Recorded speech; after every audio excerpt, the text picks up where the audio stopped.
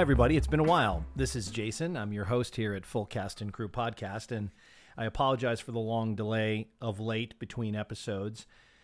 You know, we're all living in this pandemic and managing as best we can.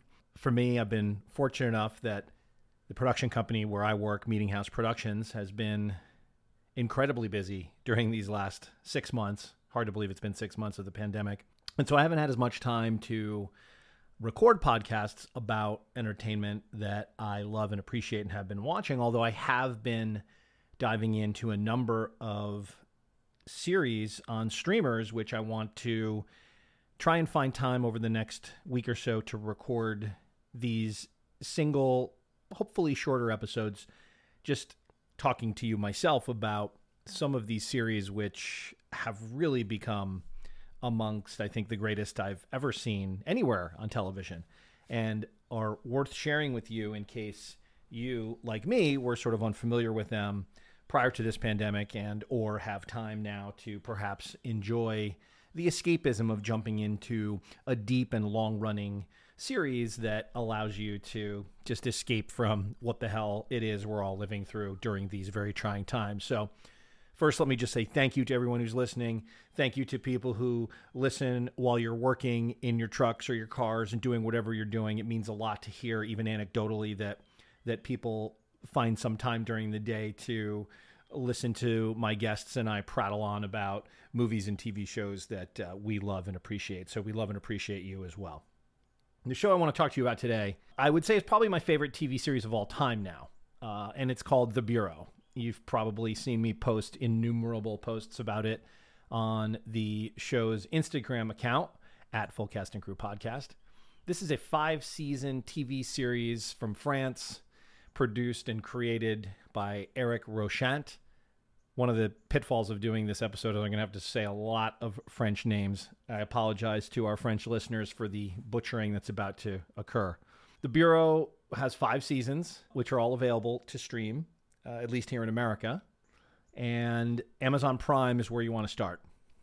Now, we're in the category here of spy fiction. It's described as a French political thriller, and it takes place around the lives of agents of what's called the DGSE, or as you will no doubt be saying to yourself in your homes after you watch a season or two, the DGSE. You'll find yourself pronouncing a lot of funny French terms after this. My friend Paul Green, who did an episode of the podcast, he and I both dived down into this rabbit hole a little bit, and we would text each other a lot of minutia about the series. And he, like I, found himself using all these French phrases in his daily American English conversations. So anyway, you know, if you're not into spy fiction, if you're not into political thrillers, I want to really encourage you not to be put off by this, because like all great things, like all great movies, like all great TV shows, we can say that The Bureau is about what it's about. On the one hand, it is a French political thriller. It is a spy fiction drama.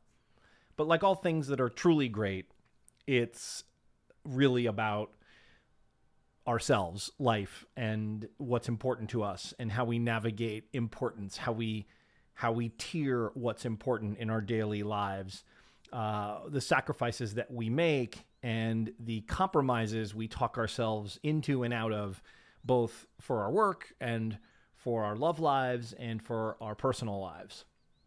And grounded by just a lot of incredible recurring characters who we spend all this time with over 5 seasons. So I'm fortunate enough to have just binged this over the last 6 months and not had to wait 5 years for the episodes to unfold. So we have to remember how rare it is to have a show that keeps everyone together this way for so long. And one of the benefits of that for us is you really get to know these characters not only in the office and around the work they do for the General Directorate of External Security and France's war on international terror, but you get to know their personal lives, you get to know their families, you get to see them in a variety of different scenarios and locations. And I think that's the thing that elevates this, along with an essential Frenchness, which I want to talk about in a moment, from just your quote unquote run of the mill spy fiction drama and really elevates it beyond almost any other TV series I've ever seen. It really makes so many things that we praise and hold up as great, which may be great on their own merits, kind of one-dimensional. Some of this, I think, is the Europeanness of this. You know, living in the States and watching, a lot of what I've been watching recently are these international streamed series. And I'm sorry, they're just generally vastly superior to the majority of things that we get made and produced here in the United States. That's probably not a shocker for anyone who doesn't live in the United States, right? Wait, you're telling me that American culture can be flat and one-dimensional? You know, it's the rare series I see here in America that I think is really worthy of the shows that I'm going to talk about over these next couple of episodes. The Bureau, Gomorrah, 000. I would put Raimi in that category because that's sort of what kicked off this run of streamed fictional series for me, which I don't usually watch a lot of, to be honest with you. You know, if I'm watching TV, I'm either watching a movie, a documentary, sports. That's it. I'm really not a guy who watches a lot of scripted series. So I'm the guy who hasn't seen anything that everybody talks about over the years. But back to the Bureau.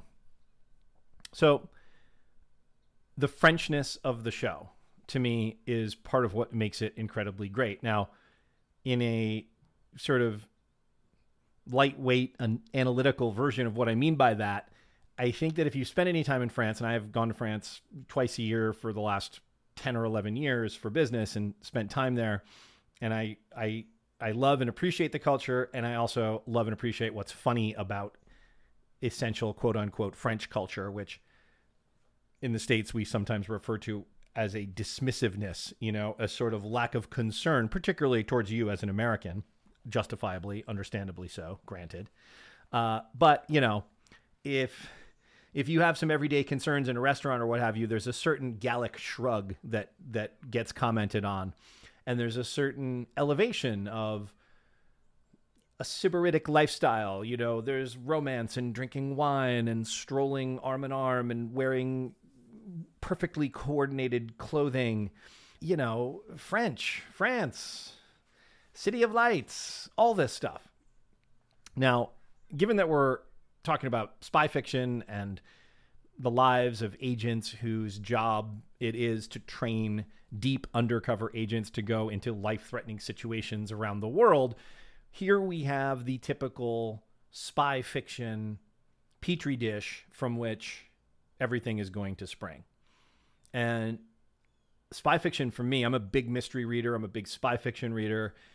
You know, for me, the Holy Grail, the person at the top of the pyramid is John le Carré, because John le Carré's books, the great ones and even the good ones, all contain one of, for me, the most essential aspects of spy fiction, which sets it apart from other types of mystery novels or police procedurals or any of the other types of things that I like to read.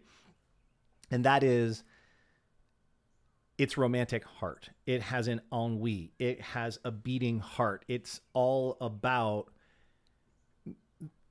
damaged people giving of themselves in service of something larger than themselves, and that thing that they believe they are serving inevitably comes back to try to compromise, kill, marginalize, sideline, what have you.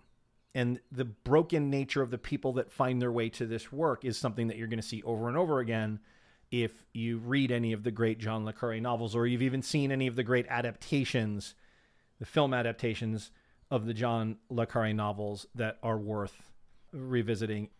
And if you want to go down a little bit of a le Carré rabbit hole here, I can give you a few to start with.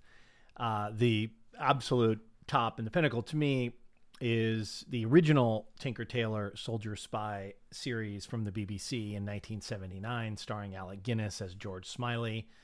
This is a slow, iconic television series of just unfathomable intelligence and emotional brilliance, even though the characters are so stilted and repressed and awkward. That's just a phenomenal series if you can find it. A great film adaptation is The Spy Who Came In From the Cold in 1965. Maybe the best distillation of Le Carré ever put on the big screen. A wonderful Richard Burton performance.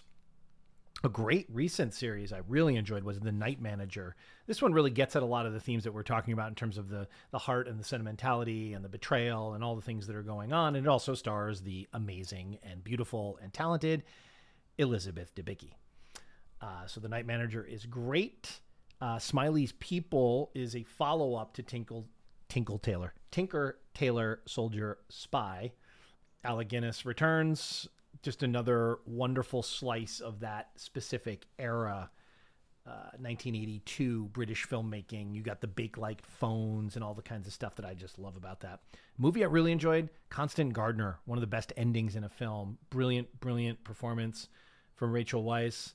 Ralph Fiennes embodying this fractured heart of a Le Carré hero. Not sure how well the Kenya storyline sets up remains looking back on a 2005 film. But very, very, very good movie.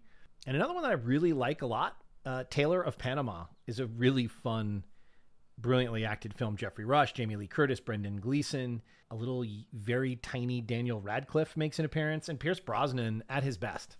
Another great turn, and Jeffrey Rush again is just a great Le Carré type central figure. So if you're looking for more of this kind of stuff, I would go there. I would avoid things like The Russia House.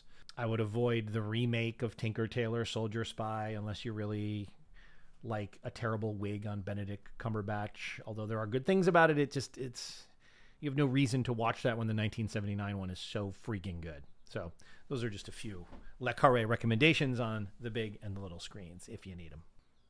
You know, to me, that's the beating heart of spy fiction. That's what I like about it. And since we're talking about a French television production here, you have even more of that at the nature of these characters and the series.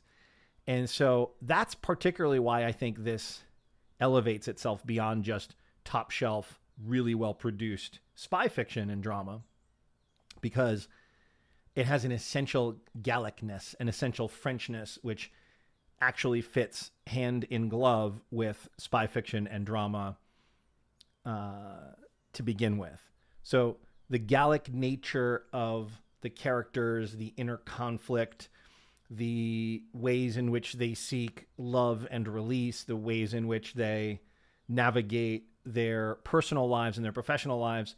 There's a certain Frenchness to this, which doesn't tick over into caricature.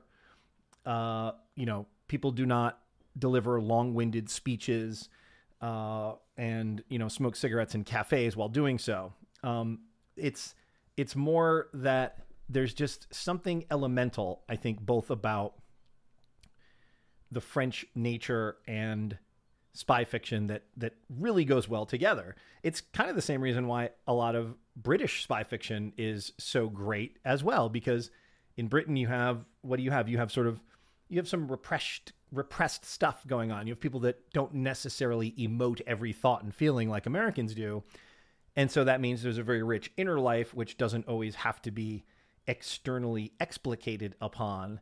And when you have actors, particularly in films and movie adaptations or TV series adaptations, who are particularly adept at mirroring that type of emotion, you really get some really interesting stuff, because you're getting people who have a lot going on internally without necessarily over emoting that externally. And there's no greater example of that than really the lead character of the Bureau. Malotru is his deep cover code nickname, which I think means either lout or pain in the ass. I think it's described in the series. But his real name in the show is Guillaume Debaillet. Again, apologies for the horrible pronunciations. Guillaume is played by Matthew Kassovitz, who is an actor you've probably seen around a little bit. He's a director, a screenwriter, a producer, an actor. He's got a production company. He's a big deal in France and in international cinema. And Americans typically probably have never even heard of the guy. He's won César Awards for acting. He is a guy who just is the perfect embodiment of this series in so many ways, because of all of the things I just mentioned about the internal life and the external evocation of that internal life. But it's really his story that is the beating heart of all 5 seasons, and it's very simply put, it's the pull of a very real love affair that he has with a source and his need to protect and cover that up, which causes him to play many sides against the middle in an effort to have it all, and an effort to do both his service to his country and what he believes is right. And those two things diverge, of course, as they often do in spy fiction. And then also there's this very real love story between him and the main female protagonist, who is really the other part of the beating heart of this series that runs through all 5 seasons, which is Zineb Triki playing Nadia El Mansour, who's a Syrian professor of history and a source that Debailly courts and then falls in love with during his 6 years undercover in Damascus. And it's really their relationship and also her involvement in the Syrian conflict that kind of set the series off in season 1. And it's a lot of the fallout of those things that trips things through seasons 2 through 5, which just concluded a few weeks ago. And there's a controversial ending, which I'll talk about in a little bit. So Matthew Kassovitz as Guillaume Debailly. He's really the guy you're going to be following through these seasons. And then we have a bunch of other major characters. We have Marina Loiseau, who is codenamed Phenomenon, played by an extraordinary actress, Sarah Girardeau, who is a seismologist and is sent undercover to intense places like Iran and has some of the more kind of excruciatingly tense scenes about undercover life, and also some very moving scenes about juggling personal life, romantic life in the midst of that. One of the great characters is Henri Duflo, played by Jean-Pierre Daroussin. He's the director of the DGSE in the first 3 seasons, and he's kind of the dad of the Bureau. And he's someone at first who you're kind of, he's not as flashy as everyone else. He's kind of balding. He has a beard. He wears particularly horrible ties for a very specific reason, which is a funny moment in the first season. But as you get to know him, you will come to count on his wisdom and his steely determinedness to do the right thing in difficult circumstances. And you'll be moved by some of the aspects of his home life, which you get to see. Then Marie-Jeanne, played by Florence, again, terrible pronunciations, I apologize. Florence Laurette-Kyle? God, I don't know. She's Marie-Jeanne. That's all you need to know. She's the handler of Guillaume Debailly, and she also handles Marina Loiseau after Debailly comes back from Syria, and she eventually takes on a greater role. I'm trying not to give too many spoilers in here so that some of this, but this is really not a spoilery type show. So if I say things that like she becomes the director of the Bureau, that's not, none of this stuff, none of the plot stuff is so shocking really until later seasons. So I'll stay away from some of that stuff, but I'm going to tell you some of the things about that happens to these people, and you're really not going to gain or lose anything by knowing this. So Marie-Jeanne is a great, great character. Again, such an amazing actor portraying her, underplaying her. All the acting is just so incredibly strong. That's the other thing that I've come to really appreciate about a lot of these series is, again, in America, I think you tend to see a lot of the same actors, even character actors, in a lot of different shows, because that's the way the business works. People become successful and, they become a type and people want to hire that type. One of the great things about the streaming era that I've really been engaged with over the last 4, 5, 6 months is I'm just coming to appreciate and experience so many actors from so many countries around the world that I really never would see without Amazon Prime, Netflix, Hulu, all of these streamers, to a lesser degree, HBO at all, but it's really this digital streamers and really Amazon Prime and Netflix that are really bringing the majority of these things to life in a way that business-wise, they just would never work on American television as is. Because they are starting out trying to appeal to a globe, they're cast and they're set in locations that you have to actually be in and shoot in. And they have the money and the wherewithal to prioritize realism. And so you're really getting just phenomenal actors from all of these countries who are bringing this stuff to life. So Marie-Jeanne is an incredible character. An actor named Jonathan Zakai plays Raymond Cisteron. He's another kind of beta male character who you'll follow through all 5 seasons. And, he's kind of the office Lothario in a way that is a little bit amusing in French. One of my favorite characters is Sylvain Ellenstein, who is basically the IT guy, but in a manner that allows him to basically hack into any phone or computer anywhere around the world.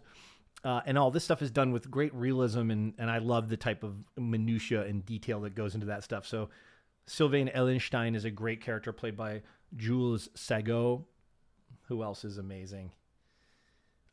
Later seasons, an actor you probably have seen in a lot of films, Matthew Almarek, plays Jean-Jacques Angel, JJA. He is at first in charge of internal security, and he's a snoop. He's the one who's got to find out the dirt on everyone that's doing the work. And phenomenal actor and brilliant storyline that really comes to fruition in seasons 4 and 5. Who else do I want to make sure that I mention here? Oh, well, later on, Alexei Gorbanov, an incredible Russian actor. Mikhail Karlov, seasons 4 and 5. This man has the deepest cigarette voice I've ever heard in any film or TV series. This guy must smoke Jackie Gleason amounts of cigarettes per day. Jackie Gleason, in case you don't know, famously smoked 5 packs of cigarettes a day. That's 100 cigarettes a day. The only way that's possible is to wake up in the morning, light your first cigarette, light your next cigarette off that cigarette as you finish it, and so on and so forth until you go to sleep at the end of the day, in the end of the evening. Alexei Gorbanov, great actor, great character. I will talk a little bit about season 5 in the conclusion because I'm a little conflicted about the ending and particularly his ending. One of my other favorite characters is Le Mule, Daisy Bape. That's the character name. Actress Irina Muliu. These are horrible. These pronunciations are terrible. Somebody please correct me phonetically on Instagram after this episode comes out because it'll be hilarious to see how wrong I got these. But anyway, Le Mule is operational support. She does field surveillance. She escorts the people from point A to point B to important meetings. She does logistics. But she is such an amazing presence throughout all seasons. And she has such baleful, watchful eyes. And she's probably one of the lower people on the totem pole, hence the nickname Le Mule. But she knows everything that's going on with everyone at all times. And she's actually one of the most important people in the DGSE and in your love and appreciation for this series, which I have no doubt that you will have. There's a lot of other characters here. I don't want to bog down in who's who, but just suffice it to say, you have several management types in the Bureau. You have field agents. So you have that tension, of course, between the people who actually go out in the field and risk their lives and do the work, and then the people in the office who manage that work.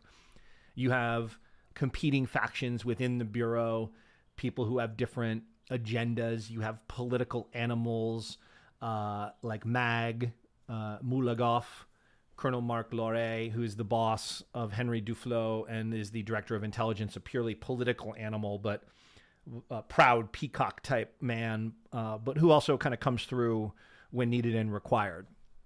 And so those are the basic players. And what else can I say about it other than you will not be disappointed if you stay with it. You know, it's subtitled unless you speak and understand French and about 5 other languages that you'll hear throughout. So it does require your attention, and it's not something you're going to put on and just tune out, and zone out on. It's something that you're going to want to, as we say, lean forward and participate in this series. But the pleasures of it and the brilliance of it and the music and the way it's produced and put together and the consistency over 5 seasons. That's the thing. I can't sit here and say there's one season that really let me down, except maybe the last season of a couple episodes. And we'll talk about that in a second. But man, consistently all the way through, there are interesting things that are going on. And it does not have like a bad season like many series kind of end up having. So the Bureau, or Le Bureau des Légions in French, again, apologies for my horrific French pronunciation. you're going to want to check this out. It's brilliant. It's brilliant. It's the greatest television series I've ever seen. And I don't say that lightly. I'm not saying that to be provocative or, have you at me. I'm just saying that consistently over time, this is a show that transcends its genre and really, I think, approaches art in terms of a TV series without being pretentiously artful or intentional. You know what I mean? It just is and does. It comes from such a pure place.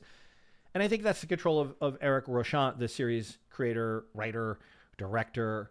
It exists within the best example of what being a showrunner means in the business, which is someone has a vision and that vision is meticulously followed, and how much work that implies. We've talked about that on the podcast before. And I think that's probably why Eric Rochant, at the end of season 5, realized, he needed to step away from this for a little bit, because that's a long time. That's a lot of your life. And I'm sure it's a 24/7 existence when you're in charge of something like this that's as big as it is. It's filming all over the world.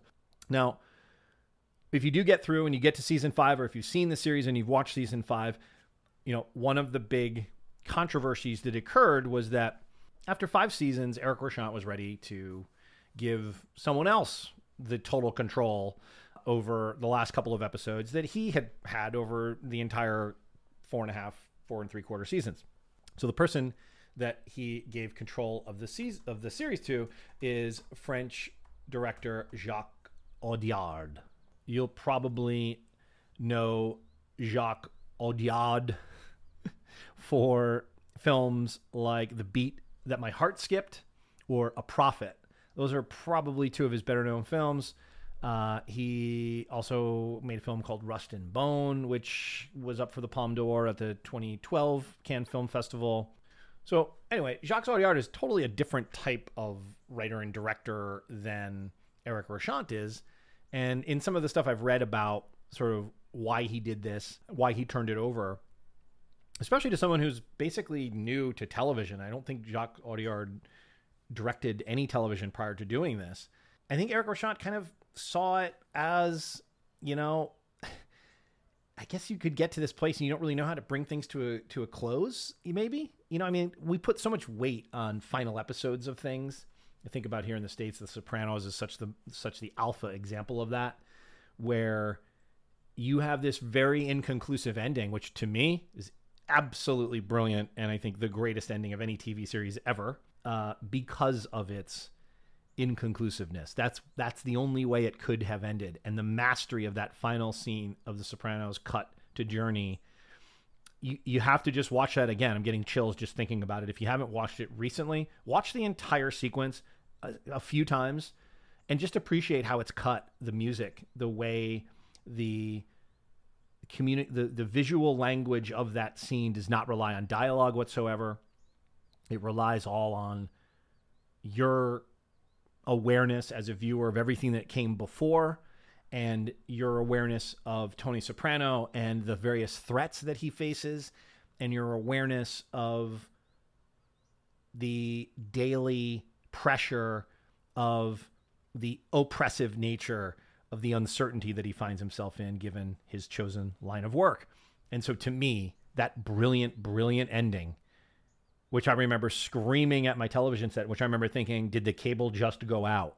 And to me, it's a brilliant ending because it gave you as a viewer that moment where you weren't sure what just happened. I literally thought that cable television cut out. That's how hard the cut to black is at the end of that episode.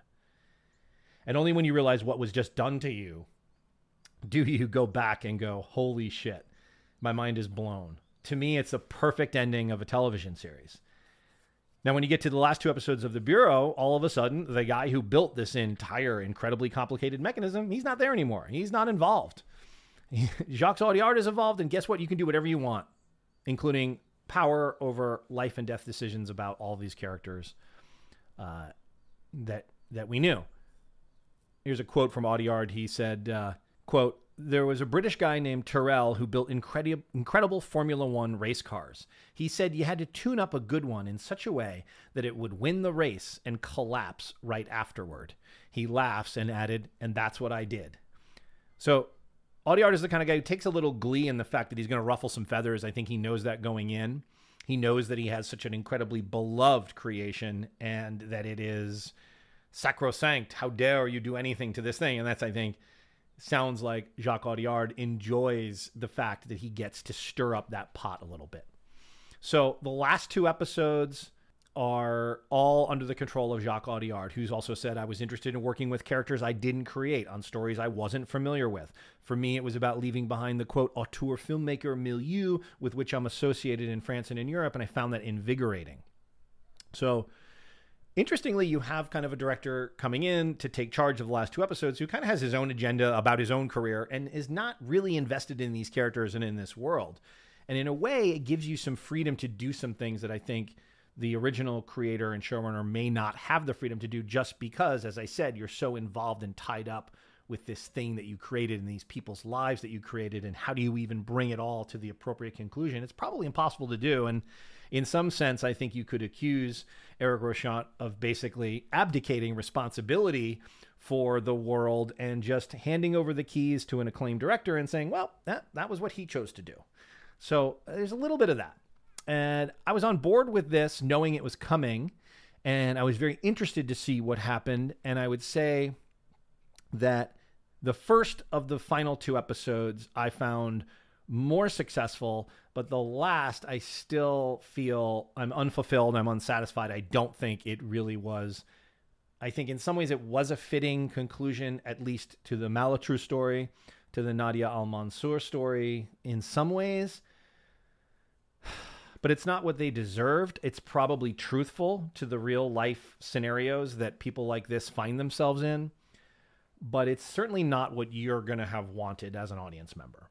And it just fell flat. I don't think it worked. I think that the way that some of these storylines were tied up, some were just left dangling and hanging, which I think presumably there's a season 6. And whether Rochant comes back or whether Audiard stays in touch with this, you know, we'll have to see if some of these threads get picked up. I've read some things that said that season 6 would be more of a prequel to the Malotru character and maybe follow more of his undercover experiences, because we don't really get a lot of that. Really, other than the first episode, he's coming out from undercover, and that's how everything sort of sets off. So we didn't really get to see a lot of him doing what he presumably was the best at the world in. So I think that is part of perhaps where season 6 goes. But I don't know. It didn't work for me, the final conclusion, which is not to put you off from watching it.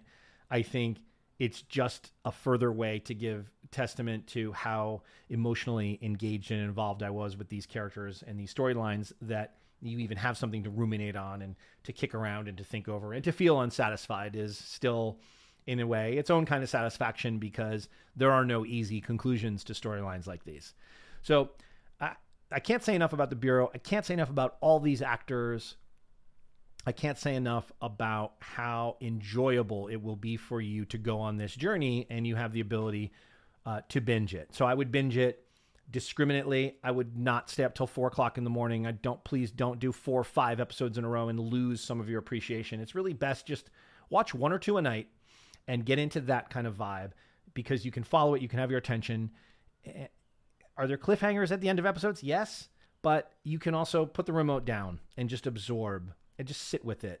It's a moment to not be in our limited attention span theater world that we're in, information rushing at us on the internet and in our ears and on our screens and on our phones and on the TV. Just, if you can, binge it responsibly, okay? And I think you'll enjoy it. The Bureau, Amazon Prime. Get started if you haven't seen it. If you have seen it, please keep listening, because I will be talking in our next episode about Gomorrah, which is right up there as well with my favorite television series of all time, and similarly something that has run for numerous seasons. I've only so far been able to watch the first 2 seasons, but I'm going to be watching seasons 3 and 4 shortly. Once my internationally cracked DVD player allows me to play the DVDs, which I had to purchase from Europe in order to watch the available remaining seasons. So if you haven't seen The Bureau, jump in, check it out. I think you're going to love it. Thanks for listening. We will have guests coming back soon as we get back into life here in September and October. We'll continue with the Zoom guests, some familiar faces, maybe some new guests will be stopping by. So again, thank you so much for listening. And that's my phone. So that means it's time for me to go back to work. Thanks very much, everybody. Bye-bye.